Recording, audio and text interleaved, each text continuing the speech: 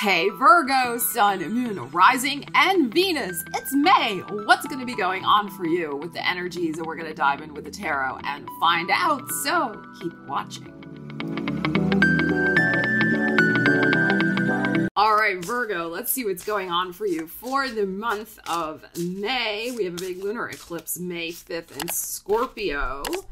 I will do a separate video on that, yes, for all the signs because it's that important of an eclipse. Also, Jupiter is heading into Taurus May 16th. I will do a couple of videos on that, so stay tuned. And also we have Mercury retrograde until the 14th in Taurus.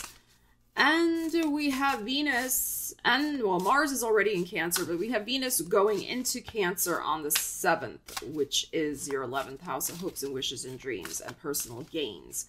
So there could be some interesting stuff popping in for you in the month of May. So let's see what we have going on. Virgo, we're going to start with these cards, Ace of Swords, and then we're going to pull from Eight of Pentacles, your energy. We're going to pull from another Oracle deck, Wheel, and see what else is going on. Seven of Pentacles and the Ten of Cups. Wow, beautiful energies for you, Virgo. And there's your energy again, the Nine of Pentacles.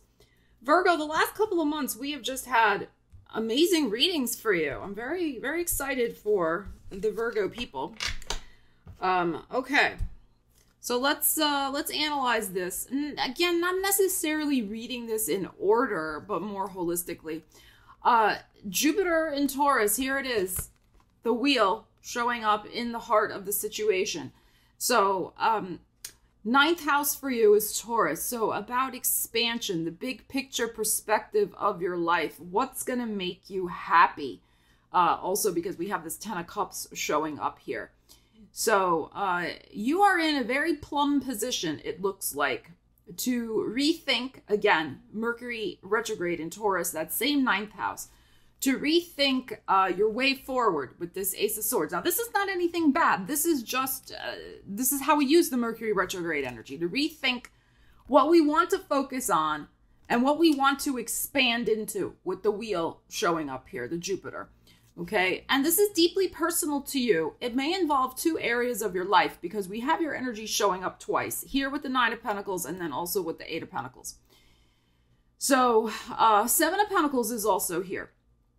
And you can see she's sitting on, I love this card, she's sitting on top of the apple tree in Vermont, and she is looking at the big picture perspective of her life and what is going to bring her fruition and happiness and blessings, right?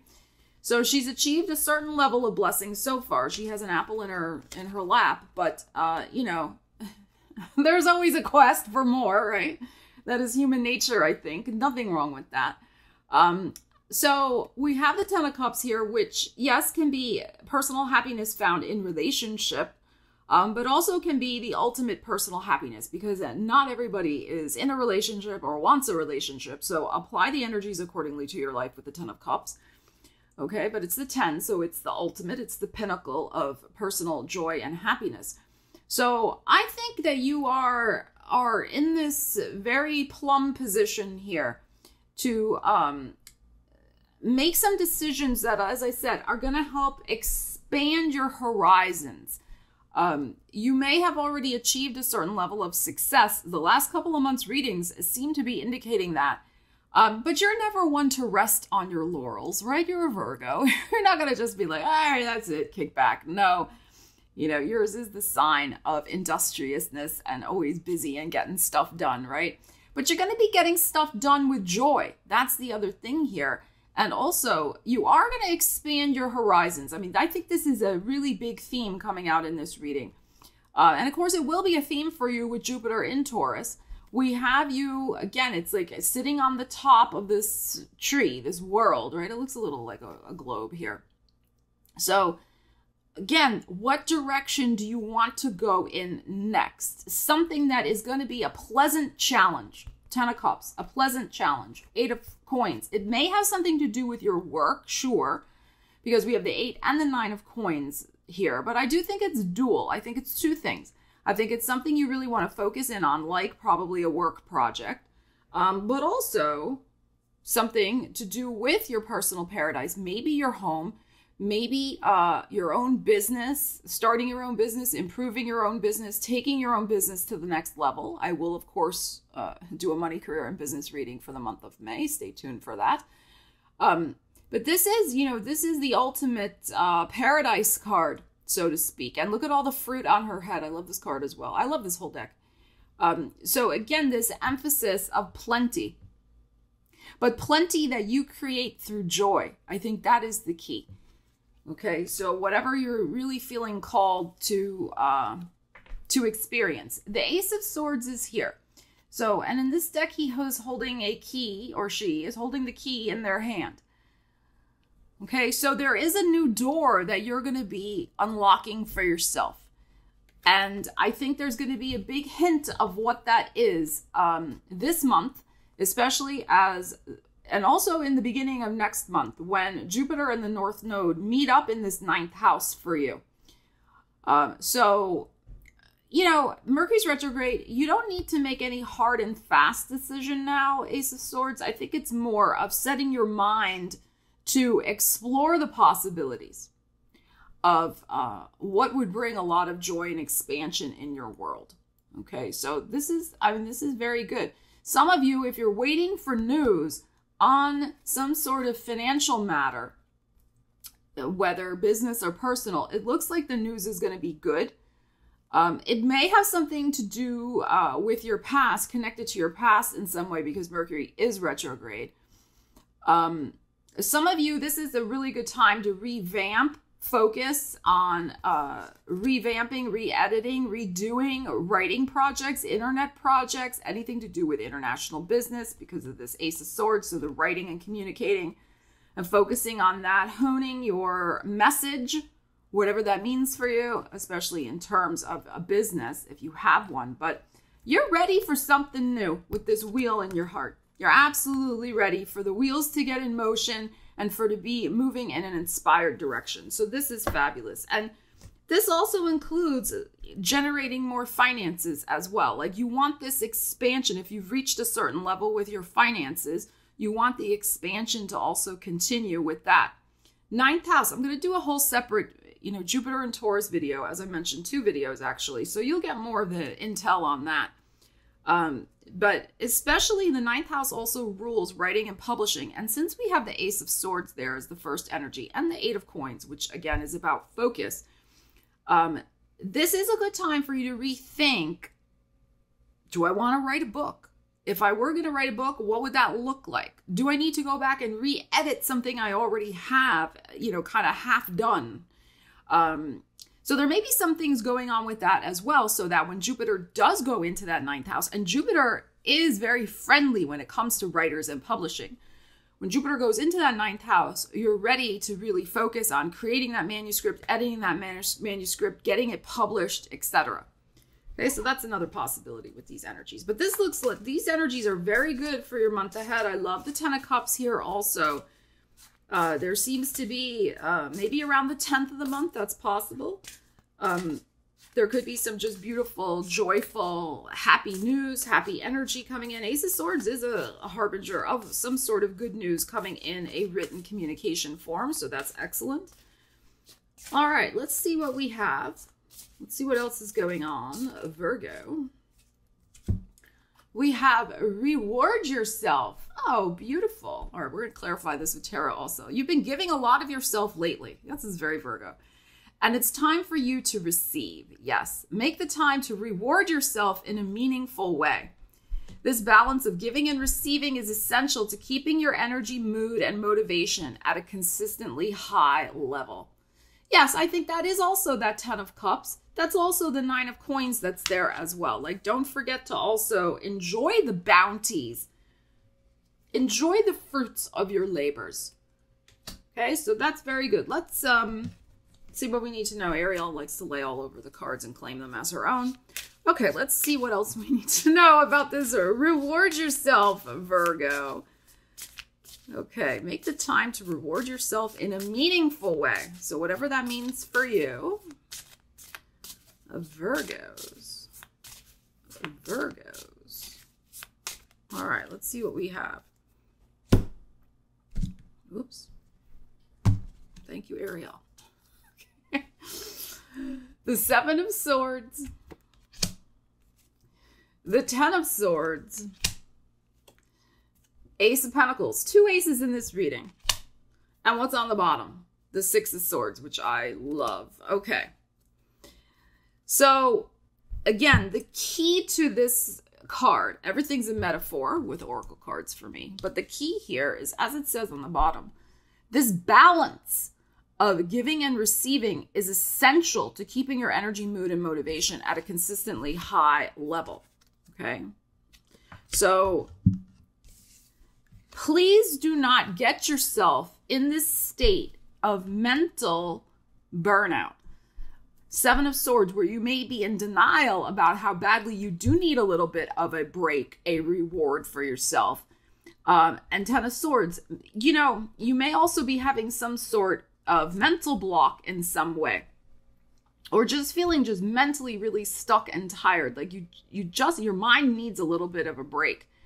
I'm telling you, this is the Taurus energy again showing up here. There's going to be, after we get out of the retrograde, after we get out of this eclipse on the 5th, finally when we're getting to May 16th, when Jupiter does go into Taurus, Mercury retrograde is finished. We have a new moon in Taurus a day or two after Jupiter, when Jupiter goes into Taurus, etc. and so on. You're going to have a big seed to plant. You're going to be really investing your energy in something valuable that you want to be doing. There is something here about, I think maybe at this full moon coming up in Scorpio, to just release anywhere where you have felt mentally stuck, where the energy is not flowing. Now, yes, this may have something to do with perhaps some sort of energy or association that is not authentically aligned for you, that is not honest in some way. That is possible. Reward yourself by letting go of whatever the Seven of Swords, Ten of Swords situation is. And we do that also through, well, whatever the reward is going to be for you, because you're going to want to not miss out on this energy over here. So some of you may be facing, because the full moon is showing up in this card, in the Seven of Swords, and full moons bring illumination. The full moon, like I said, I'll do a separate video on it, but it is in your 3rd house of communications. So there may indeed be some sort of, Ten of Swords is here. I mean, we can't ignore that fact. There could be some sort of illumination regarding somebody who really doesn't have your best interests at heart. So there could be the revelation of some sketchiness, Fibonacci, as I like to call the Seven of Swords, to really show you that this person is just spewing some stuff in your direction that has nothing to do with you, but everything to do with them. So there may be a kind of a little bit of a weird conversation, or a conversation that really exactly shows you who this person is, what they're all about. Reward yourself by letting it go if you can. I mean, unfortunately, some relationships, like if you're co-parenting with someone, you kind of still have to have, but for, obvious reasons. But, if this is a situation where you can probably release it and let it go and not deal with this anymore, reward yourself by doing that. You don't need that negative energy. It's very negative energy, that Seven of Swords, Ten of Swords. You do not need that.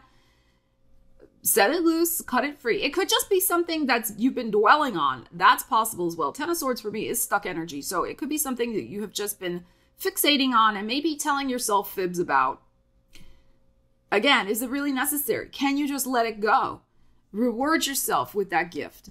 Because, again, we have maybe the start of some new financial, it could be a new job, again, with the energies that we were looking at, the 8 of coins, 9 of coins. You got to get yourself clear of whatever that is. But a conversation absolutely could be involved with that.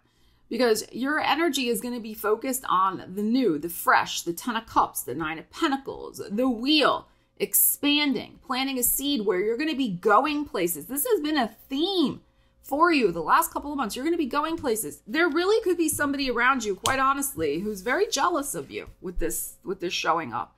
And they're going to show their true colors. So put it into perspective.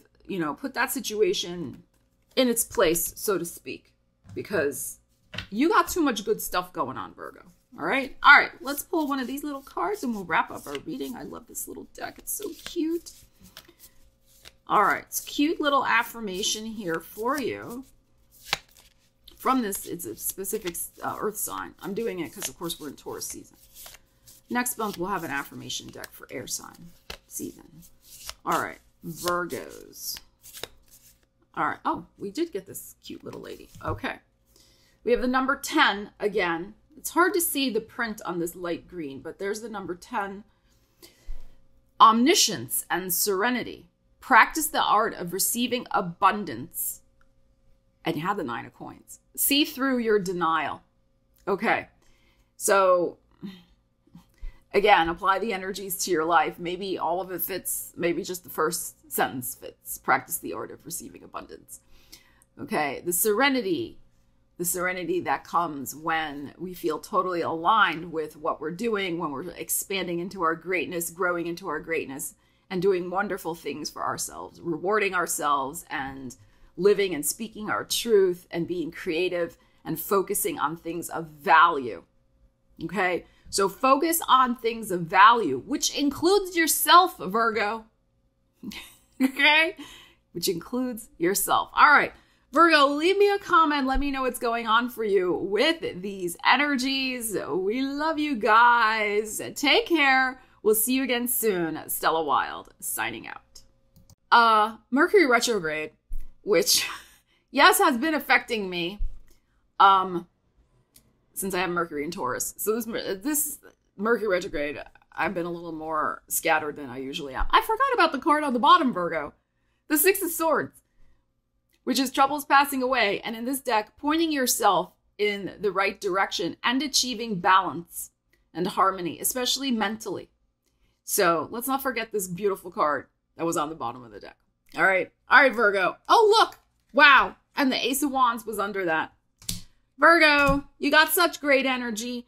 Put that 7 of Swords, 10 of Swords into perspective. Think about how you really want to tap into the Jupiter and Taurus energy that'll be in your 9th house, and how you want to expand your world and do brave and gorgeous new things for yourself. Okay? All right. Once again, we love you guys. Take care. I was hoping she'd meow. She just meowed before. There we go. Okay. We'll see you again soon, Virgo. Stella Wilde and Ariel. Can you say hi to the people? Thank you. Signing out. Or goodbye. Or hi. Can you say hi to the people? Thank you. Signing out. Or goodbye. Or hi.